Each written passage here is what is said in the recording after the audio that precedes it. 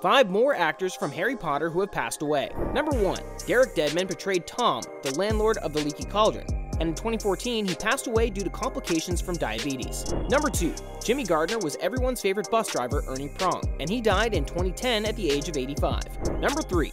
Paul Ritter played Eldred Warple in Half-Blood Prince, and he ended up dying in 2021 at the age of 54 due to a brain tumor. Number 4.